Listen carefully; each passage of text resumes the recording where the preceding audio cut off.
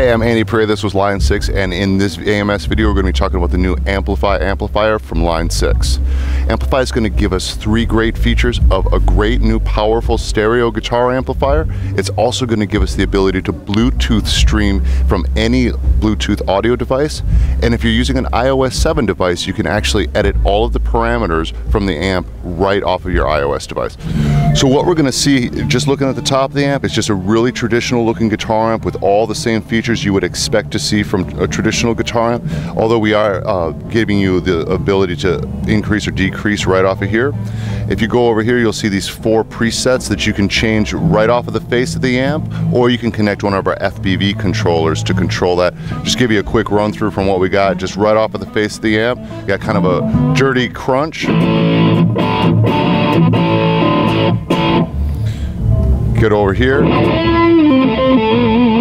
kind of a cool lead sound with some reverb. Go over here, I'm going to get some nice cleans. And then the last one's going to just give you some cool spacey effects.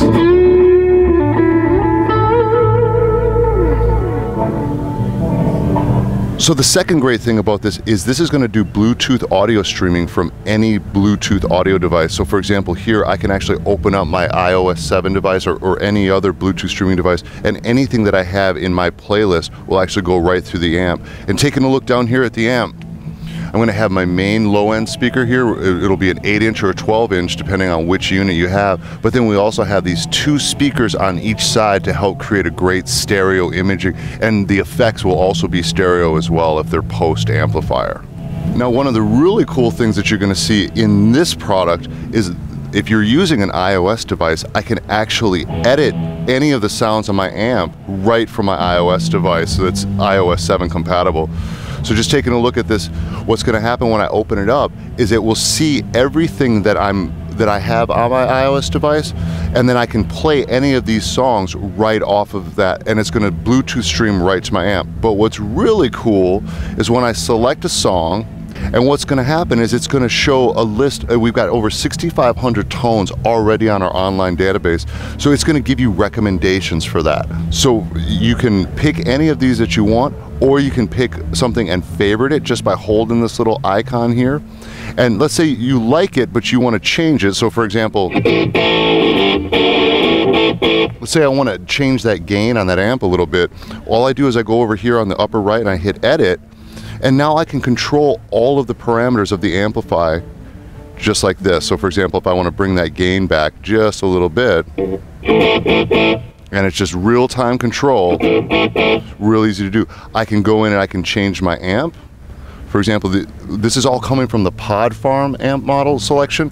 So I'm going to have 72 different amps available to me. So these are all the amps that are available just in the American section. And if I go over here under type, I can select between clean, American, British, and high gain. If I want to do some effects routing, let's say I want to add some delay on. I go over to delay.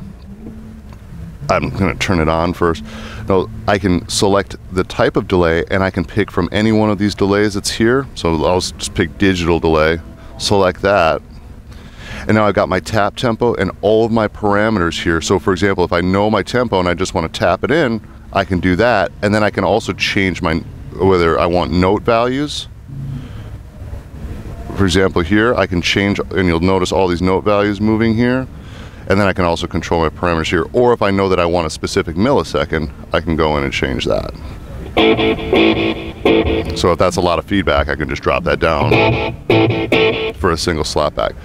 So once I have the tone that I really want to have, all I have to do is go over here and select Save Info, and then I can go in, I can name all of it, or I can just autofill the data from this metadata here.